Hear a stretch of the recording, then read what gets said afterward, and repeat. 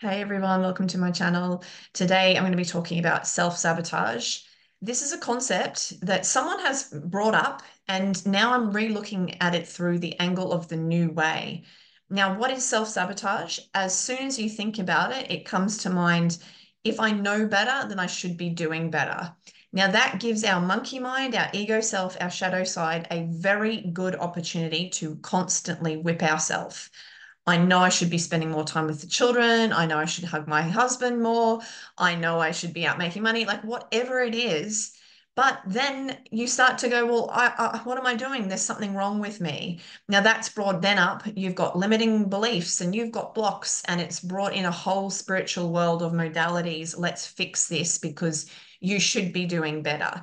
And it's bringing up so much shame and guilt in women, but anyone who talks about self-sabotage because I should be doing better. Now, the word should is included in that.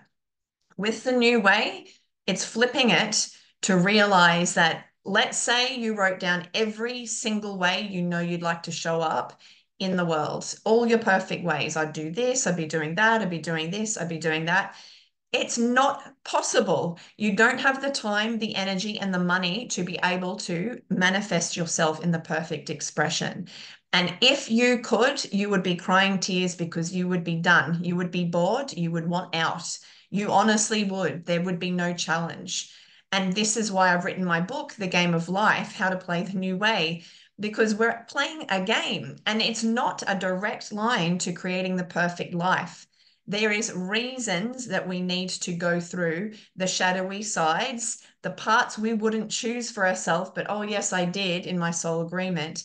They're the parts that we have to learn to go and accept and embrace what is, what wants to play out. You know, I wish I could have spent more time with my children when they were younger. Many of us think that. And then it's to make sense of that, to go, well, what now? And that brings us back to feeling, to the feminine, to being, to embodying your journey through the light and through the dark, not just, oh, I know I should be doing better. So I've got to go and do something to fix this. I need to go and get rid of this block or get rid of what's holding me back or sit in shame and not get up and keep going with life because I'm whipping myself. My monkey mind is constantly whipping myself and I'm caught. You're not caught. It's actually knowing how to play the game. And the game is to be feeling what it feels like to be a mother and not spend enough time with my children, what it feels like to know I should be cleaning the house and I'm sitting here scrolling. And when you start to embrace this feeling side of your life, you suddenly have purpose. You suddenly start to go, I don't need those people shaming me that I should be doing better. I've choked down a lot of shit in my life. I've had a lot of challenges. That stuff is real. It holds us back from doing the perfect life. And energetically, it's perfect. It holds us to divine timing. If you're not able to get up and do the thing that you think you want to do, it's divine timing. You're not supposed to be doing it. And then it comes back to, so what are you going to do with yourself? You can sit and you can scroll, you can sit with your emotions. But as I start to talk the new way and the idea that we've got a seed of intelligence that's pulling us to our path the whole time, choice gets taken out of it. There's so much shaming out there, starting from school and parenting. Well, you've got a choice to behave better. You've got a choice to be able to do this. If you know better, you should do better. But then why do I keep going and sneaking the chocolate? Why do I keep sitting and scrolling? There's an energy holding you back or pulling you to what you think is wrong. And there's so much more in my book about this, as far as what we think it should be, what we'd like it to be, what we were brought up it to be, what we think our husband thinks it should be, versus what actually wants to play out, the unperfect journey. And when you make peace with, I'm on an unperfect journey and I'm sitting here and yes, I can't be bothered getting up because I have had a tough time as a parent, or I'm exhausted from all the trauma and all of these things. We get to a place where you're having heart for yourself. And I can't say that enough. This is the time, especially for women, to start to have heart for yourself, your journey, where you've been, and to remember, again, explained in my book, the blobs of lava, what I call your emotions, are constantly rising from the past for you to do something with.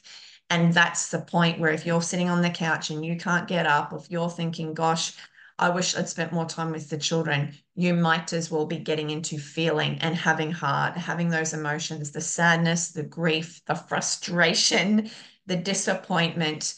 There's so many balls of emotion, so many angles of emotion to be felt through each of these themes that we're sitting in, all spelt out in my book. So if you want to learn more and have that put out in practical stories and analogies, examples, then please go and buy it. It's at heidihosking.com/shop, or just head to my website and you'll find your way. But that's the point, is to start to remember there are concepts out there that are from the old world, e.g. self-sabotage, and they need to be relooked at because they are only causing us to sit and whip ourselves and shame ourselves more and more. And they are selling us towards certain modalities that are claiming to fix us. But actually, the point being is you have to be able to sit with your own stuff and to honestly feel through these emotions and the themes that you're playing out as a mother, as a woman, as a child. That's what's there to be looked at, not I need to keep going on the perfect path. I know what I need to be doing, so I should be doing that. I should be doing that, doing, as opposed to I'm being. So if you sit and be lazy and actually feel for your emotions, you are double ticking off your work, and you are double getting yourself energy, motivation, clarity, intuition, all of that to get up and do what you know you want to do. We're all so heavy in life because of all the emotions that we've been holding on to. Our physical body is literally doing the work. We are heavy, and that's what's preventing us from getting up and moving.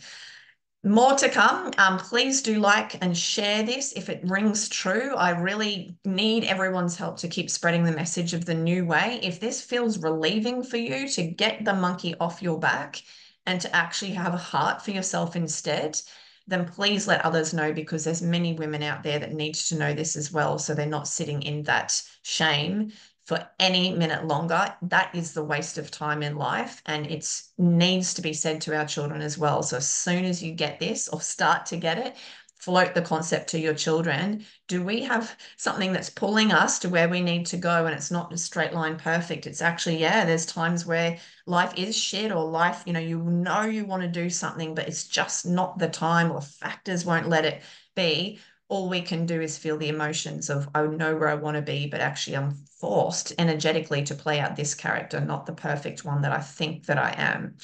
I'm going to stop talking here, and I'll see you all again soon. Bye.